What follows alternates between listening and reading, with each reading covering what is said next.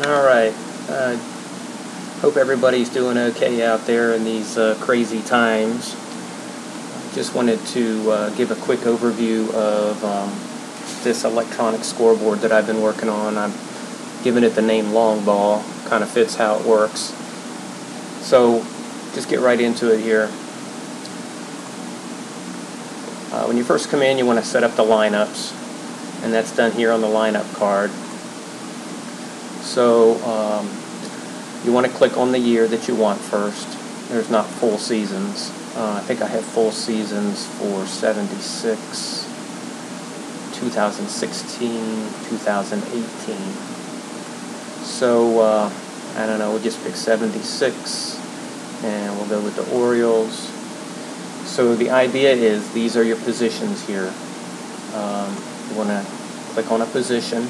Make sure you're on visiting lineup if that's the visiting team that you want.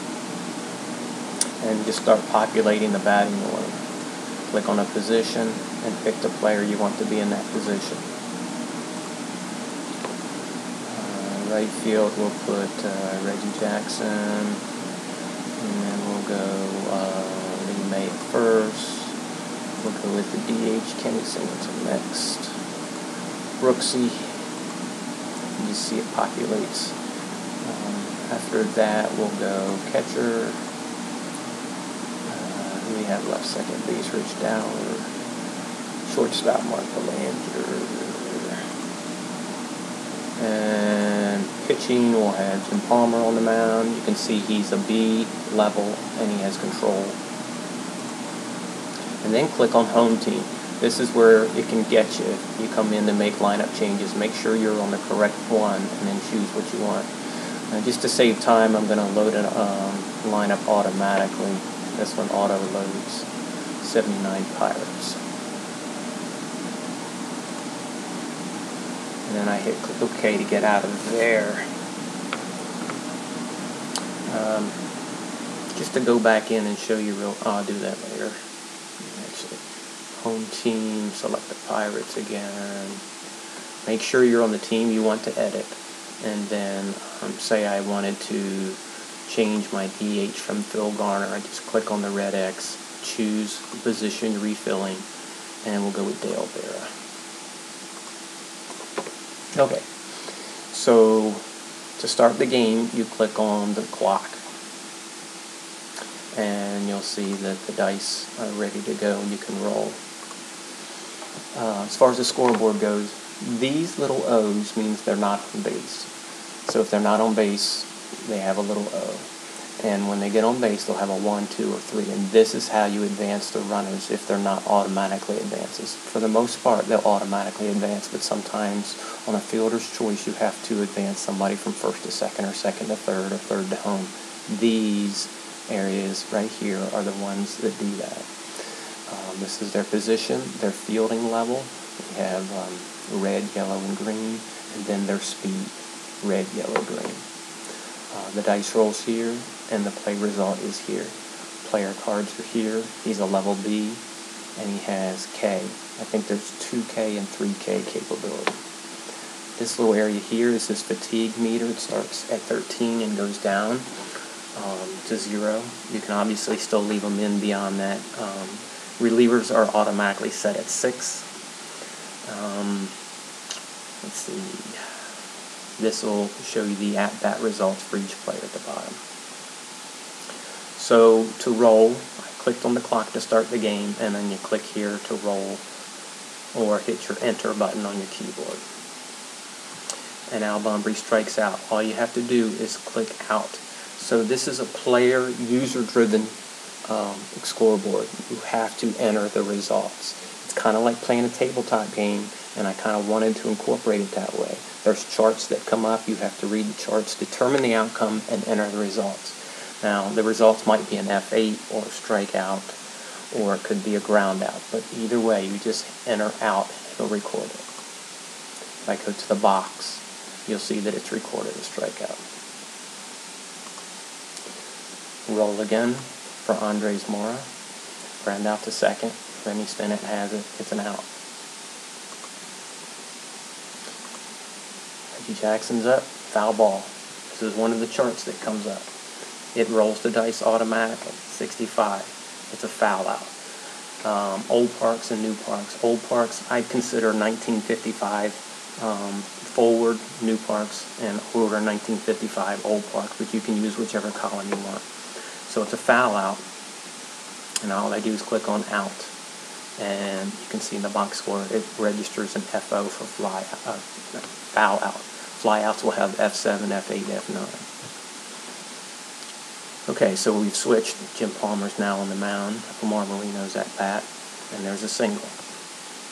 So I'm going to hit single up here, or you could hit S on the keyboard for single. D for double, T for triple, H for home run. And that equates to these same clicks up here. Whenever a player walks, you want to make sure you hit base on balls up here, or hit W on the keyboard. So you can hit the enter button or click here to roll. There's a single, runners advance one base.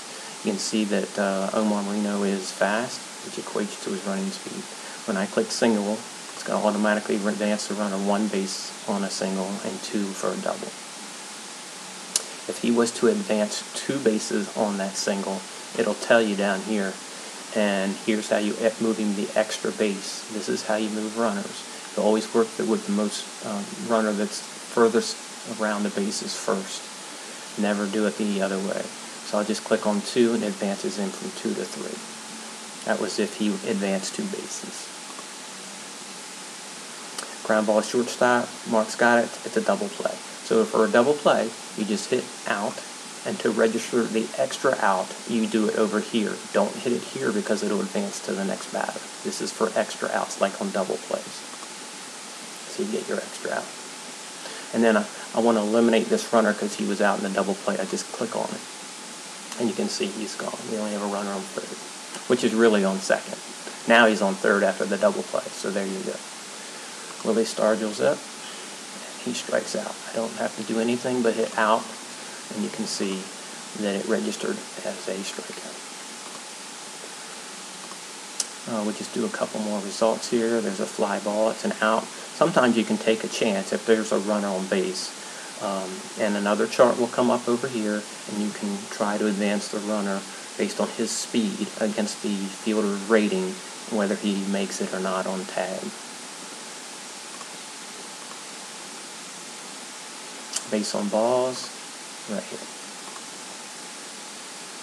Ground ball, fielder's choice, batter's safe. So I'm going to do out, and I'm going to advance the runner since it was a fielder's choice. Oh, I'm sorry, he's out at second, so I take him off, and I put Brooks Robinson on first by clicking right here. This is how you control the base runners. Because it was a fielder's choice, Brooks made it to first. And you can see it enters fielder's choice in there for Brooks. Okay, Duncan, 2 outs, and it's a single, runner to second. And there's a strikeout. Bill Robinson, single. Bill Madlock, double, runner on first scores. So I will register a double. To get him to score, I simply click here, and it adds it to the score, and it'll give him an RBI, which is the asterisk. This is another one of the charts. Jim Palmer, level B pitcher versus Ed Ott, bats left. So we have a split situation. The meter ends up here, which is within the out range of Jim Palmer in a split situation, so it's an out. This is where you can take a chance. We already have a fly out to center field. If I wanted to try to advance Omar Marino against the center fielder, Al Bunbury, I could click right here. You can see the outfielder's range and the runner's range. And if it was within this range of the runner, he'd have been safe. But he's out. So we have a fly out and an extra out because he got thrown out. Clear the runner here. You can also try to bunt, hit and run, or long ball. Go for the long ball. You'll get more strikeouts if you swing for the fence. Sometimes you'll get normal results, but you'd have a tendency to either get a long ball or more strikeouts. So this one's a pop out to the shortstop.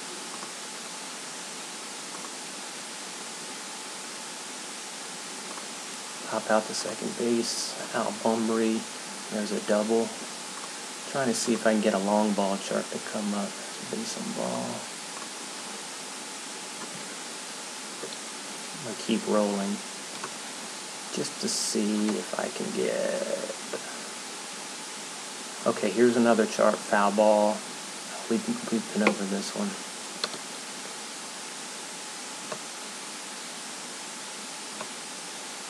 Here we go.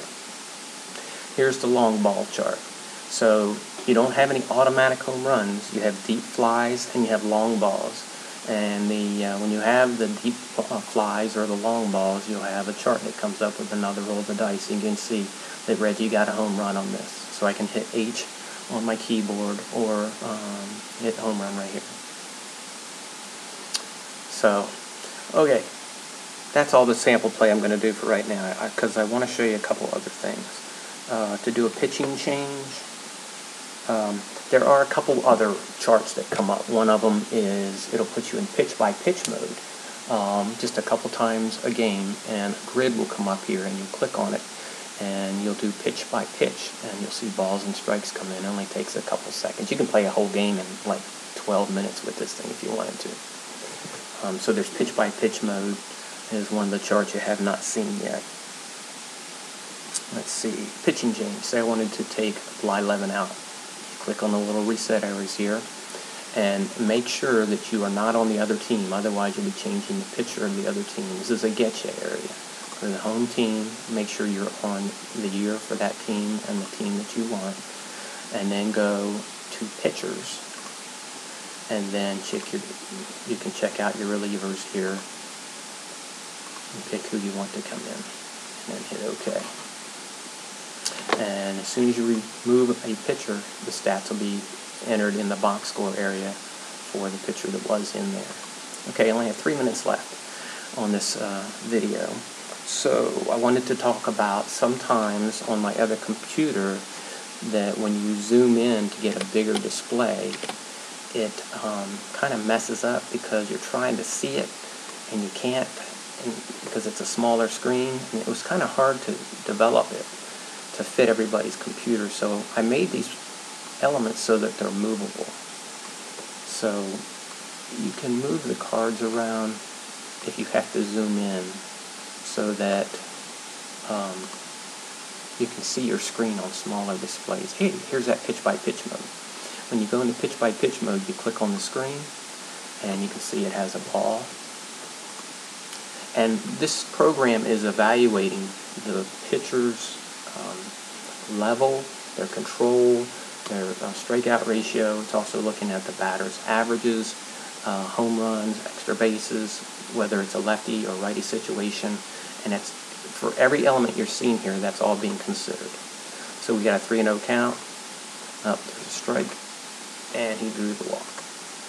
So Lee May gets to first base. So anyway, you can drag these elements around. You can also move the charts around. And what will happen is the next time that any of the charts come up, once you move them, once you move a chart onto the screen, like this one just came up, say I wanted it to be right here. When this goes away, it'll come back in the last spot that you had it. So anyway, just wanted to make the point that these cards are movable. And when we get to the next inning, the other pitching card will come up, so you'll have to move it over there. So you have a visitor card and a pitcher and a home pitching card. All right, 1 minute left. Let's see what else I can get in here. That's pretty much everything. Okay, so the ballparks are right here, by the way. I wanted to just show you these. Let me zoom back out. So you can have a ballpark, or you can go with the default pictures. I kind of like some of these ballparks. Yankee Stadium's a good one. Okay, so I'm going to have to end this video in a few seconds, but I just wanted to go over some of the major things with this new electronic scoreboard that I'm calling Long Ball. And I'll take any questions online that you might have on the forums. Thanks.